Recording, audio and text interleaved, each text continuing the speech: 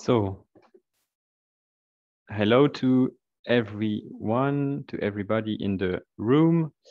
I think the last participants are now joining us. And as we have only 30 minutes for this meeting, I'll begin already and try to be as short as possible in my introduction.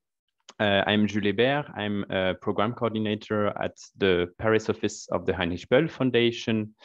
And I have the pleasure to moderate this short panel. As you already know, the aim of this sessions, of this breakout session, is to provide you with good example of local civil society initiatives. And in this particular breakout session, we will address the question of resources and waste management. As you know, our modes of production, our way to product and to consume are no longer sustainable. And on the one hand, we take more resources than the planet can offer. And on the other hand, we are also producing a lot of polluting waste. So that's what we want to address today with three different speakers. And just to let you know, we'll keep some time for the questions at the end of the three different inputs. So you will be able to raise your hand and to ask your question. You can eventually also write down in the chat your name if I don't see your hand, but be sure we'll keep some time for your questions. Of course, it's also what this meeting are meant for. So we have the honor and pleasure to have with us three European activists, if I may say, from Italy, Croatia, and France. I'm very happy to welcome them all in our round. And maybe let me start with Rossano Ercolini. Rossano is the director of the Zero Waste Research Center of the municipality of Capannori in Tuscany. He has been actively involved in waste management for more than 40 years. Rossano Ercolini is also the Zero Waste Europe president and the winner of the Goldman Environmental Prize 2013, which you might know as the Alternative Nobel Prize for the Environment. So thank you very much, Rossano, for being with us today. And maybe a question to you, Rossano, to begin with. You were very active in Capannori, and you really started a mobilization of local civil society, not only against a planned local incinerator, but also in favor for another waste management model. Could you explain us what is this whole initiative and how you did succeed in doing that? And maybe keep it short because we want to have some time for the questions. Thank you. Thank you for inviting. It's a pleasure for me to cooperate with you and your foundation. And my story in Capannori is a long and a winning story. When we started, I didn't know about the success in following the first adoption of zero waste of Capannori, that is my hometown. If I look back, added value of our victories was to say not only no, not only conflict, but preparing alternatives, saying yes, we don't want that, we are wanting these best practices, and not only conflict but solution. And another important part of our winning story was to write our winning narrative. When you win, everybody is with you. When you lose, everybody try to avoid you. It's maybe it's a little exaggerated, but we need best practice. We need a community ready to win. And when you win, you open a door and others will be ready to follow your path.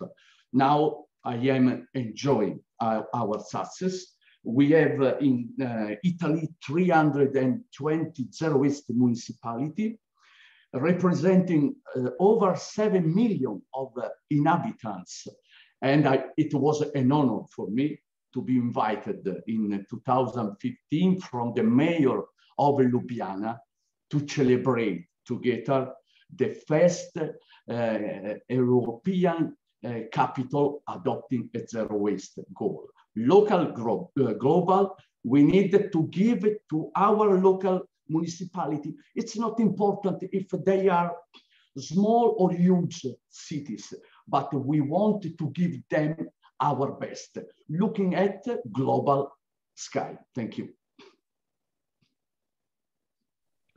Thank you very much, Rossano, for this short introduction.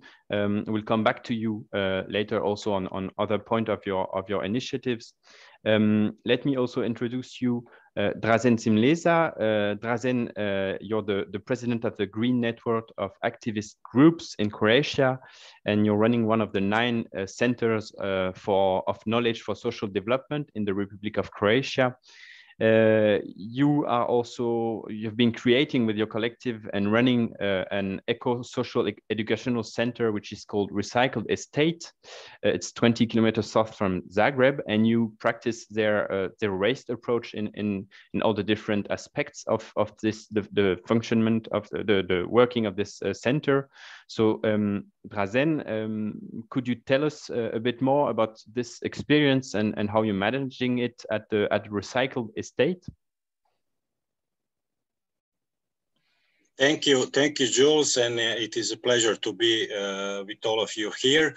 So, as you said, now more than 20 years ago, when we were quite young, we started the project Recycled Estate to set up on both sides community place, but also educational center. And in this place, we are organizing many courses and teaching activities about sustainability, which zero waste approach is one of the most important support or team. So basically we are teaching people in energy, buildings, water management, food use and food production, how to minimize our waste, but I would also say how to minimize our footprint on our planet, but also on others people lives. So that is what we are doing on our farm, on our educational center, but also through community supported agriculture cooperative that we are also running, and where we basically supporting local farmers, but also cooperate with citizens, how we should use more fresh organic seasonal food, also not just for our health, but also to lower our waste in this sector. Thank you very much, Drazen. And maybe just to complete, what do you do, especially in this matter of resources and waste management? What are the different programs you are running in this center? What are the different approaches you are using? Maybe you can explain a bit more on that for our audience. So basically, for example, in building construction, we are building. We have a building team that is construct houses. So we are always focusing on 2 dimensions. One is natural resources, which we are using on sustainable way. So straw bales, natural plasters, wood. On the other hand, we are also using a lot thrown away materials or leftover products that we are reusing or recycling, like old bricks, old tiles, different kind of basically garbage that we are incorporate in the building and give them new meaningful use. So that is how we are also teaching people that they should balance between using things that are left over somewhere and also things that are natural products. Thank you very much, Drazen. And maybe also to conclude this round of introduction, I would like to give the word to Juliette Franquet. Juliette, you are director of Zero Waste France, which is an association and an NGO and a network that is aiming at defending an ambitious zero waste approach in France, and you're considering source reduction as the main priority at Zero Waste, and you have been involved in this topic for more than 15 years now. Maybe as you are also running a more national organization, you can tell us about what Zero Waste France is doing, but also what is your role in making local initiatives, local transitions more systemic in the aspect of resources and waste management? Yes, hello everybody. I'm glad to share my experience and with the Waste France activity. So actually we are on a national level. We are part of the Waste Europe as the Waste Italy, and we are also coordinating more than 100 local groups, which are groups of activists wanting to get involved in finding solutions and promoting alternatives to too much waste. And one good example is the single use, the plastic, and which is only single used. So our role is to coordinate, to train them, to lead campaigns and encourage them to get involved in those campaigns, which can be about plastic, about organic waste, about many subjects dealing with the way we are producing and consuming and thus generating waste. We are publishing a lot of information for the general public, but even more explaining the issues, the ecological issues, but also the economical issues and social issues, and trying to link all the issues to show that there are other solutions generating less waste. And so our best core value is those trainings and campaigns. And we really see all those citizens wanting to be more aware and feel more able to go to their politicians and explain the issues, ask for results, and also understand the disposal system to reduce the single use, and especially about plastic, but other material too. And we have one specific program which is aimed to local authorities, and our vision is to organize a session with activists and people from local authorities, either politicians, but also from the administration, to work together to scenarios which lead to less waste. And we're really glad to have this new way of co-constructing solutions. And it's a long way, and sometimes it's not always winning, but we can really feel like the expectations from the consumer and citizen wanting to get involved.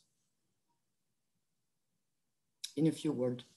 Thank you very much, Juliette. Maybe I'll come back to you also on one particular initiatives which you might know very well, because I think, I don't know if Zero Waste has its headquarters in it, but there is also the Maison du Zéro Déchet, the House of Zero Waste in Paris. Maybe you could tell us more just in a minute, because I want to come back to Ercolini Rossini.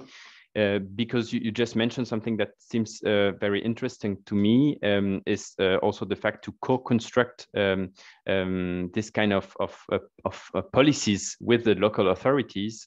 And maybe Rossano, you could explain us a bit more in detail how you did that in Capannori, and also maybe how you try to spread this word also in other parts of the country or in other parts of Europe, because I saw, maybe, for example, that you also did a conference and advised the Corsica in France, for example. Yes, Rossano. When we started in Capannori defeating the incinerator, we started in finding and point on some solution. At that time, it was at the end of a 90 year, there was not zero waste, but we started about alternatives, a solution instead burn waste. And we arrived at 2006 with door-to-door collection in Capannori, successful, over 80% of separation rate.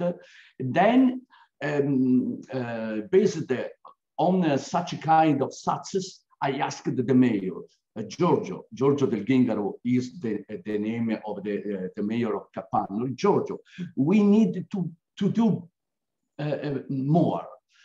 You could be the first mayor in Italy to launch zero waste path. And Giorgio was very, Giorgio was very interested, and after half an hour answered, yes, it's very nice for me. And all started. And I wanted at the time to rest a little, but when you win, people are phoning. Very nice story, a winning story. How did you? Please share with us. And so day by day, month by month, year by year, we arrived. At the beginning of only 25 municipalities following Capannori, but now an explosion. Because at the beginning, only a small stone, then the stone is a huge stone. And we are sharing our story with other countries, and the example of Ljubljana was very important for us. And Zero Waste Europe is working a lot about connecting zero waste cities, and it's possible. And zero waste, it's the beginning of a Green New Deal, of an ecological revolution, because everything is running, crossing our 10 fingers. If we are mixing, we have waste. But if our hands are separating organic flow from cellulosic flow, from metals and so on, only resources.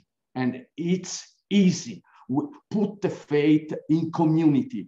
Community are doing the difference. Thank you very much, Rossano. Maybe also to build on that, Juliette, you have a very concrete local example, as I mentioned already, which is called the Maison du Zéro Déchet, the Zero Waste House in Paris. There might be also some in different cities, some local association running such houses also. Just before giving you the word, everyone, if you have a question, please raise your hand. I will be very happy to give you also the floor, because I'm not supposed to be asking all the questions here. You should also have some for our panelists. Otherwise, I have a lot of other questions, so I will ask them all that I have on my list. But feel free to either to write in the chat. I don't know if you can that, or to raise your hand. It's in the reaction section at the bottom of your screen. Thank you. So Juliette, maybe to explain what you are doing also with Zero Waste France at this Maison du Zéro Déchet. Yes. So the first idea was to have a place where people can meet, and also a shop where people can discover new objects generating less waste. And then now we moved to another place, which is quite big and which is supposed to be also a cafe and a conference room, but right now it's a bit problematic. But it's also very important to have physical spaces where people can meet and have debate, and we are also very much promoting the synergies which can be done with activists, with local authorities, but also with social entrepreneurs, and just having this place is really important. We are also very proud because the way we made the construction in the house, we really tried to reuse a lot of materials. So it's also a good vitrine. Sorry, I haven't spoken English for a long time. It's a good way to show an example of best practice in terms of construction, and we had a lot of tables from reuse, a lot of even the floor and the glass and so on. And maybe I can add something to what have been said just before. It's also very important to exchange best practices, and we are also very involved in the Rest Europe working group on this subject. And there are case studies about local authorities doing better jobs in our view, and we are translating them and promoting them to our local groups and to the general public. And it's really important to show other ways, and it's in terms of narrative about the word we use and the society we want to live in, and also giving really figures, and especially there can be more job creation thanks to their waste initiatives. There are many good impacts, and we are really trying to work with all those best practices to show them and spread them. Thank you very much, Juliette. And maybe to continue with that, you are running local initiatives, but as we are talking now, we know that it's not enough to have one local initiative and another one, but for a change to take place in our societies, in our way to product and to consume, we need also a more broader collective action, maybe also at the policy level, at the level of politics and national and European level. I would like to ask the three of you how you act with regard to that, to make your initiative more systemic and also to reach the national and the European level. Maybe Drazen, you want to start, or Ercolini as you want, Rossano as you want. Drazen. Yeah. Okay. Thank you. Yeah, we are member. I think that basically we have to cooperate and network with all together, because that is how we are approached to the policy makers with more strength. So we are a member of Network SAIL. That is a network of 10 different organizations from all over Croatia that are taking care for common good approach in waste, energy, and water management. So these are three areas that we are focused and approach to public policies as good examples, as solutions, and things like that. And we are also member on European level and global level in, for example, in food sector with urgency, that is CSA global network of different kinds of models. We are also member of Solidarity Economy Europe, RIPES. So that I think we all started from our local background, local position, but it is always more easy and more inspiring and with bigger strength when we are networking on national level, but also on European level. So that is our experience. Thank you, Drazen. Rossano, maybe you want to Ercolini, Rossano, maybe you want to complete on how also you're reaching the Italian government. I don't know if it's very easy, but how do you try also with your initiative at the local level to reach some national achievements in one minute or 2 minutes, please? Okay. When you have credibility, when you involve in your narrative, media are very careful about what you are doing. So national TVs came in my office and they asking to meet zero waste families, how they are doing to reach zero waste. Is it possible? Please, I want to touch. And when you are showing that it's possible, it's happening. It's not easy because the politicians are too far.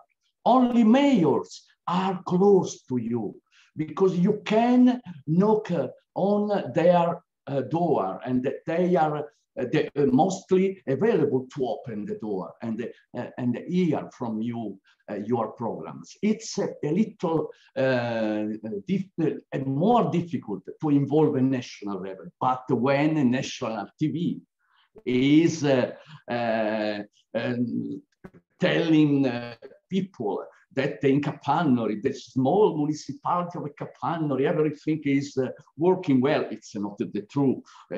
We have a little of a trouble, problems as usual. But anyway, the narrative is very important and the politicians are coming. On the other hand, it was very important when you have a single-use item. Right. We wrote to Lavazza about the coffee capsules. Please, we are doing a lot in source separation, but this item is not separable. And it's only disposal, not alternative. It's a mistake in design. Can we have a meeting to redesign such a kind of items? The path started because they are so deeply involved in marketing. So if you are gentle but saying right things, they are obliged to be involved. The same few days ago, I had a very big meeting with Ferrero management. Ferrero is famous for Nutella. And they are producing a throwaway, a single-use glass for tea. And it's stupid items. And I wrote them, they answered, and we had a common call where they showed the possibility to work together. APR is very important to involve extended produce responsibility. It's the new border of zero waste revolution. Thank you very much, Rossano and Juliette. Maybe also in 1 minute on how you're trying to achieve also national objectives and how you speak maybe with the French governments. Yes, actually, we do a lot of lobbying, and especially right now there is in France a law being discussed about climate change. So we met a lot of deputies, and we also trained the activists from our local groups to understand the issues and to send letters to their deputies. There are different levels. There are the local authorities, the national government, and also the European Union through Zero Waste Europe, but also through our minister who are then making decisions at the European Union level. So we are doing all these lobbying activities. And for me, there are different parts. One is really new regulation, just to forbidden those practices which are really bad and generating too much waste, but also helping alternatives. And that means by grants, that means by communication, and that also means by themselves, they should not use, for example, single-use plastic or whatever, and just apply the good example in their own institutions. And we are very much careful about that. And it can be, if you organize a sport event, from the beginning, think about all the waste you will be generated and look at every point where you could reduce those wastes. It can be about the canteens in school, and the zero waste approach is must really be understood as in any activity where you can work with whom to reduce those wastes. Thank you very much, Juliette. So thank you very much also to the three of you. Our time is already over. It's very short, as I mentioned. But you have also a second panel after this meeting, which we will be able to join with the link that will be shown to you and posted maybe in the chat on how local initiative can also change the face of the European Green Deal and also make it more concrete. And I just keep as in my conclusion very short that it's important to have some concrete examples to show in narratives also how it is possible to succeed, and also to train people to be able to talk with other people, with politicians, with all the people they are working or talking with. This is what is the more important to make it more systemic. This local change co-construction also is really very important. So I hope this meetings, this short presentation gave you the opportunity to have some inspiration, and that you will be also curious about more details. You have some links in the chat, and I think yes, there are 3 very important and interesting initiatives, and I'll let you now go to the second panel. Thank you very much to all of you. Thank you. Thank you. Bye. Take care.